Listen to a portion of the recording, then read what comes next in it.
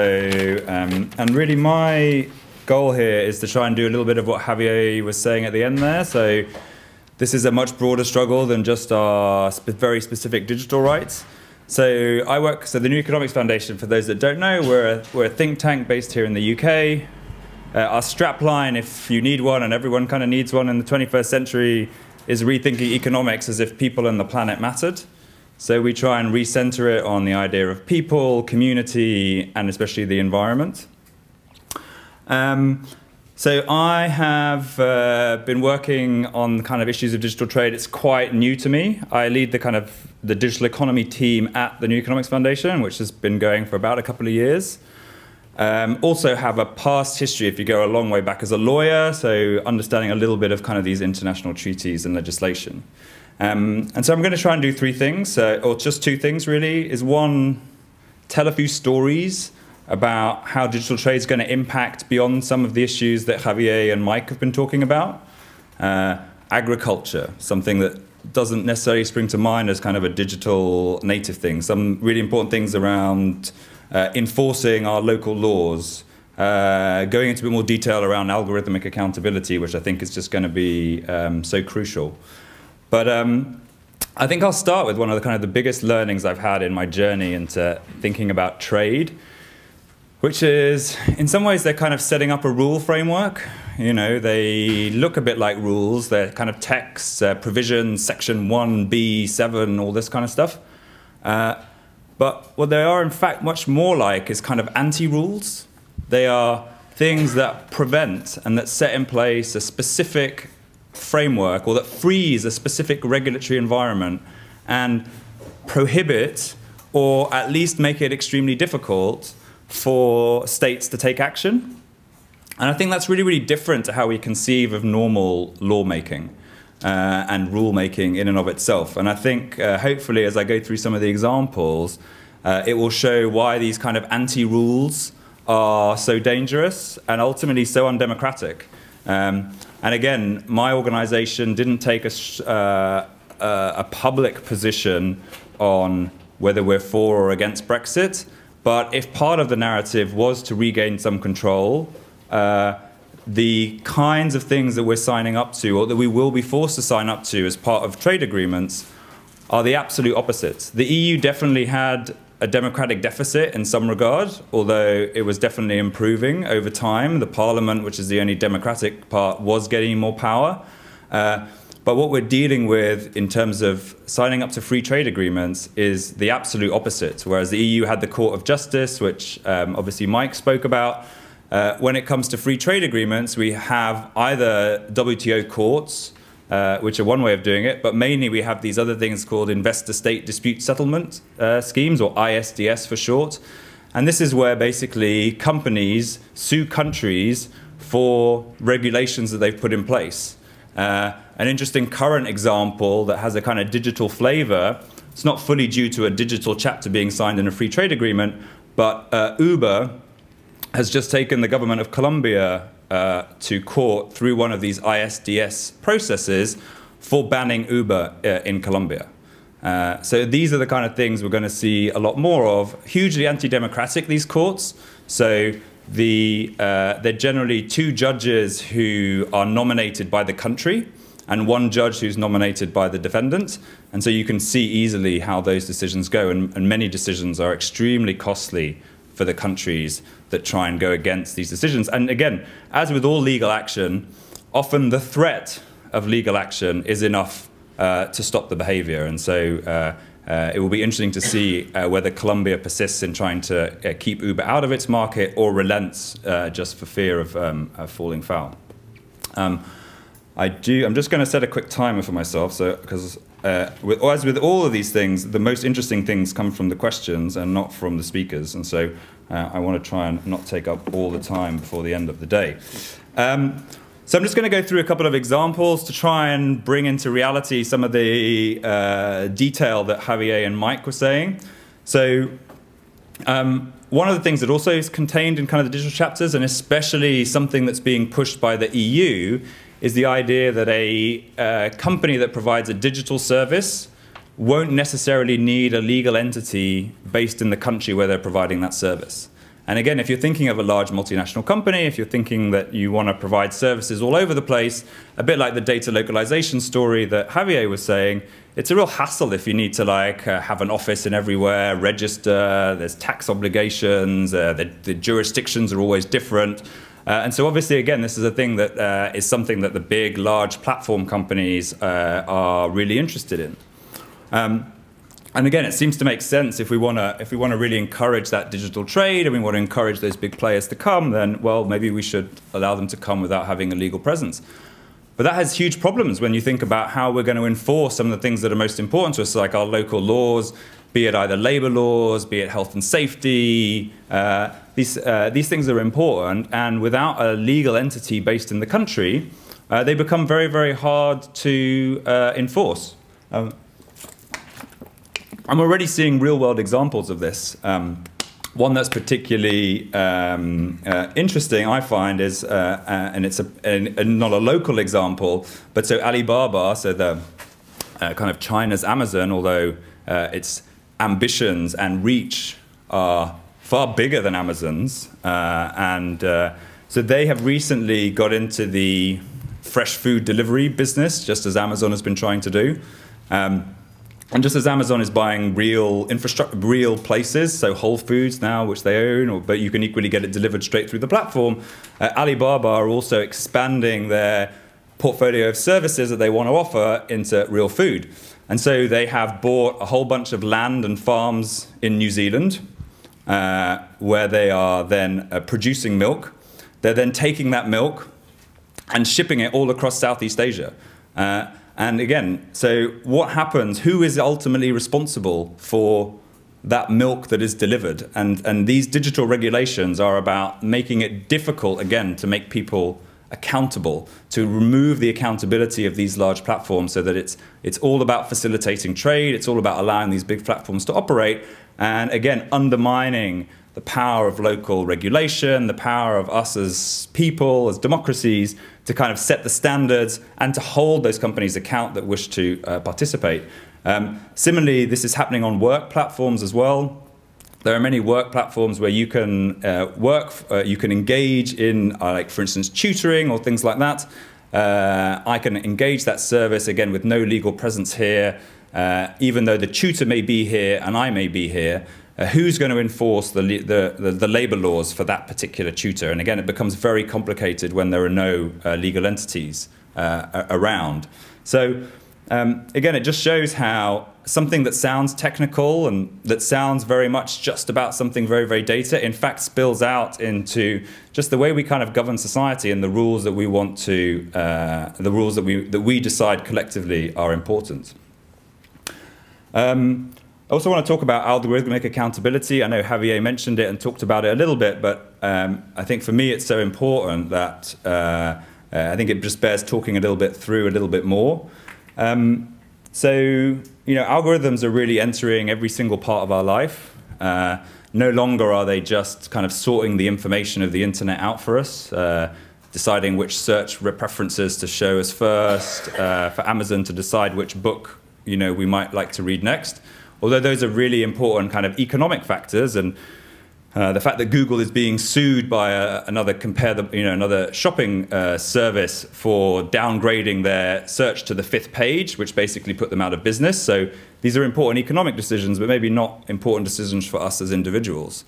But going forward, and already today, if you apply for a job at anything like a medium or a large company, your CV is first of all going to be read by an algorithm. You're only going to make it to the next stage if you pass that algorithm's test. All the police forces, and I've met the guys that have designed it for the Metropolitan Police here, are using algorithms to try and predict where crime is going to happen so that they can target their workforces to those places where they think crime is going to happen. If you're up for parole, your risk of recidivism is going to be generated by an algorithm that's going to provide a number to a judge, which is going to then inform whether you get parole or go back to prison. And indeed, one of the scarier ones, so I live in Hackney, just, are we still in Hackney here? I'm not sure. Yeah, I think maybe just. The council there experimented with an algorithm that would have tried to predict the likelihood So if you had a child in Hackney, they would put you, the parents, and the kind of the entourage of the child into an algorithm to try and predict the risk of that child being subject to child abuse in the first years. So these algorithms are really no longer just technically sorting data. They're making real-world decisions about us. And if I was subject to a decision either by my job, important decisions about whether I go to prison or not, important decisions about whether the police are overbearing in my community, or whether my child is going to be put on kind of an at-risk register, I want to know that these algorithms are at least unbiased or are explicit in their biases so that we can act accordingly.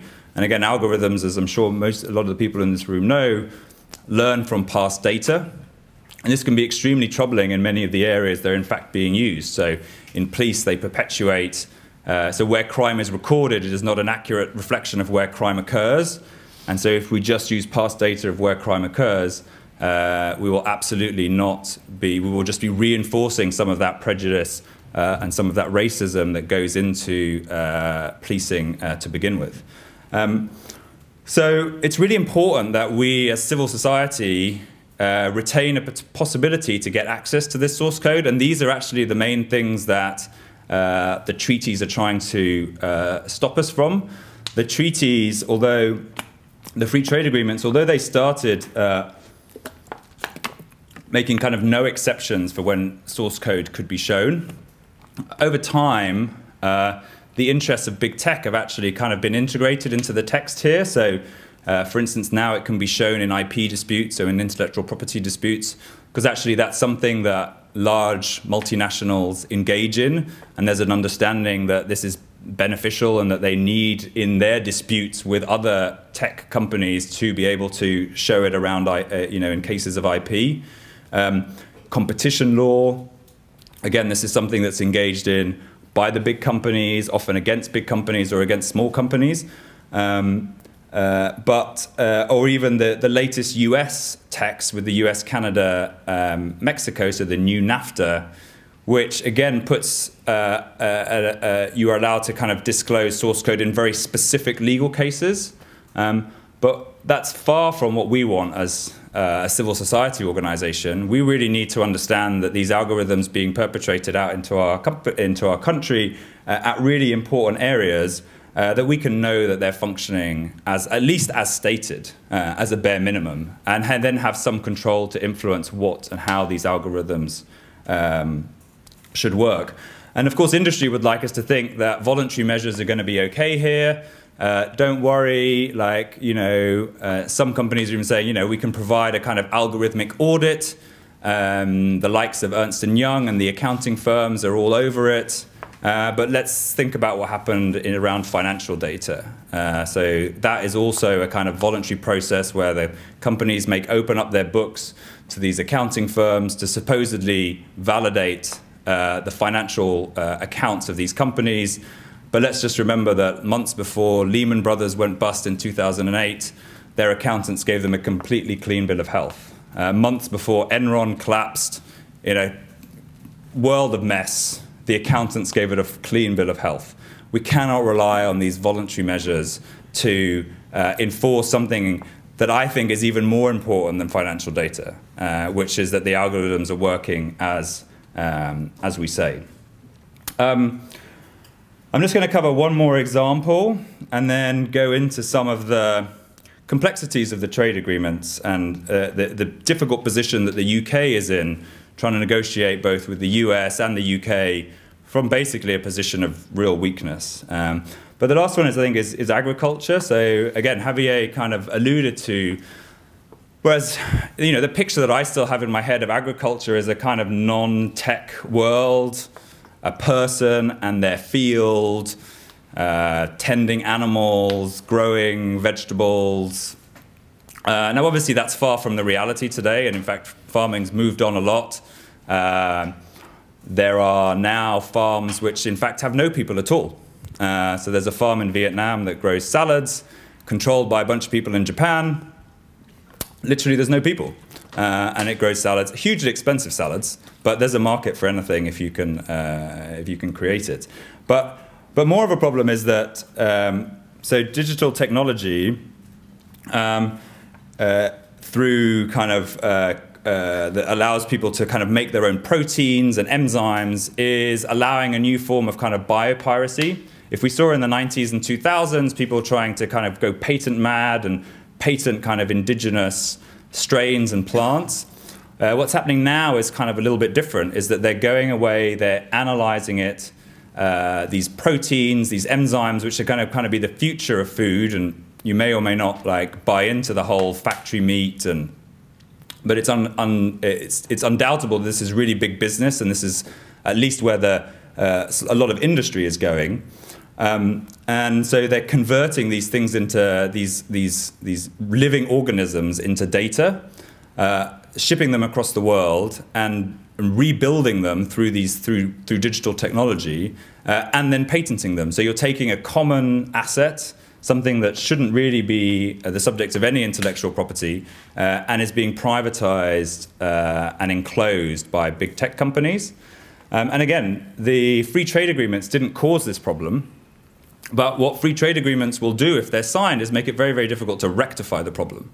So if a country cannot forbid the free flow of certain forms of data, which is exactly what Javier was talking about, how are they going to prevent some of this really valuable important information leaving their country? Similarly, if they can't force companies to localize and produce some of the goods in country, again, how are they going to reap the benefits when they are either not technically capable or just haven't made those particular kinds of developments yet?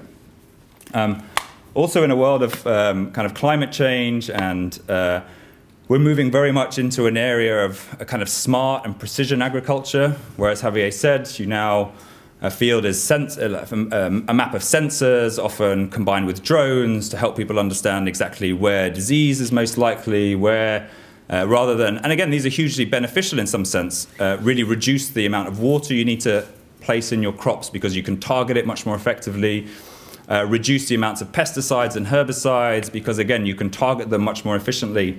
But this technology comes at a cost, and this technology is not developable by just anybody. These are going to be developed by either the same companies that led the kind of the GM revolution, which is an ever consolidating smaller market of companies, again, which don't have either farmers' interests at heart, certainly not climate change, and certainly not kind of soil health.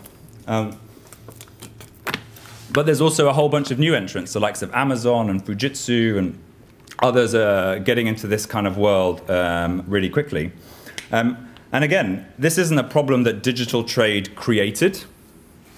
But again, this is a problem that digital trade will make harder to solve.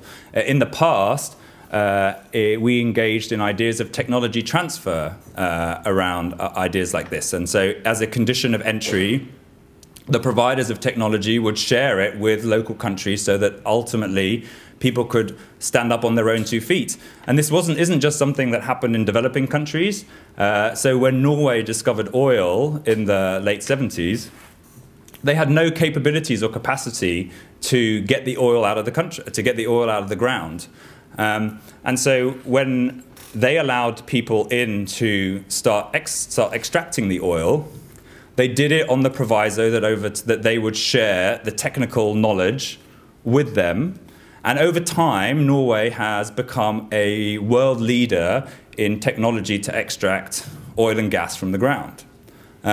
So this isn't just something that we should do benevolently to poorer countries. This is real stuff that we should absolutely be sharing this knowledge. We should absolutely be building up people's capacity to do this.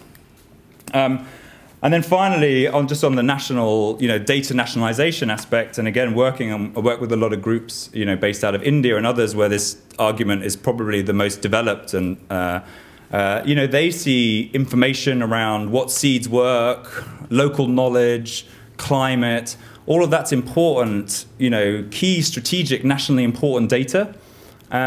And I think there's strong arguments for really questioning why we should just allow that to flow freely to those best able to exploit it. And And so again, this idea that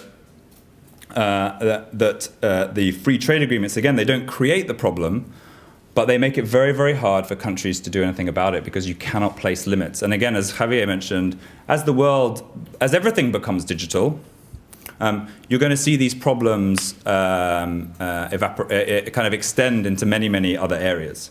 I'll just finish with 2 minutes because I've already waffled on for way too long, so apologies for that. But I just want to talk quickly about the complex position that the UK finds itself in. So the UK, under this government, has basically made a commitment that it's going to sign 2 trade agreements in the next 12 months. So the EU, it's committed to do it by the end of the year, and the US in a kind of similar time frame. And as Javier said, they're not starting from scratch. You know, from what we understand, they might be as much as 80% kind of agreed on at least a lot of the core topics. But the UK has kind of made some really, and again, what's different about thinking about these things in a trade environment versus when, for instance, we all spent time discussing when the GDPR was coming in, and we were trying to discuss specific issues, and we were trading off various items within the data protection world against each other and trying to understand what the best formulation of data protection. You know, as Javier mentioned, data and data protection and the kind of the data environment is just one bargaining chip amongst others that trade negotiators will kind of flip around with no real kind of understanding of its importance. And I think a really important thing is that whereas we've heard the UK government say specifically the NHS is off the table, that we won't be lowering our agricultural standards, that we won't be allowing those damn chlorinated chickens into our country. We're not going to be lowering our environmental standards. And similarly towards the EU, they've been confidently saying, oh, we're not going to have regulatory alignment with you. So we're not going to maintain the same kind of regulatory framework as you, but we're definitely going to get an adequacy decision around data, as Javier was saying, and almost more importantly for a place like London, we're going to get financial passporting, which allows basically a financial company to register in the UK and operate freely across all of Europe. And again, that requires our financial regulations to stay the same. So the UK has been basically putting out all of these contradictory messages, things that don't tally up. And Javier talks really eloquently about the difficulty of the adequacy decision. We're going to have an appropriate data protection framework with the EU, which makes us adequate. And yet we're also going to have a free flow of data with the US to keep the US happy. And so the one clear thing is that if you want to sign a trade agreement fast, you have to concede to all the demands of the other side. That's why it took the EU 7+ years to negotiate a trade deal with Canada. That's why these things take a huge amount of time. And Canada is, again, a very progressive country. From an EU perspective, this should have probably been one of the easiest deals to sign. It takes a huge amount of effort. And so again, if the EU the UK has a kind of choice. So either we will conform to the timeline that the government has set out, but that will mean conceding to the US things like the NHS. And again, the NHS argument, I think, can be a bit deceptive because it's not about necessarily US companies coming over here and running our hospitals. I don't think that's necessarily what they're really after, and the trade agreement text kind of says that. What they're much more interested in is extending IP patents and really getting access to this NHS data trove. Nowhere else in the world do you have such an integrated health service where you have so many millions of people's records from birth to death across all forms of care. This data is hugely valuable, and we shouldn't forget about it. So yeah, I'll just finish with this idea that yes, if we want to do trade, and the government's under huge pressure to show that the government is kind of that Great Britain is open for business in a post-Brexit environment, that it wasn't about isolating ourselves away from the world. And free trade agreements are a really visible way of saying, hey, look, we're still here on the global stage. But the only way we're going to get this through by the end of the year is basically by capitulating to all the demands. And then where are we in terms of the notion of that we've regained any control or any sovereignty over ourselves. We've just, the bit that we did regain, we threw it away within 12 months. And so what's the point of that? So I think I will end there because I'm really sorry for talking so long, but really looking forward to questions. Thank you.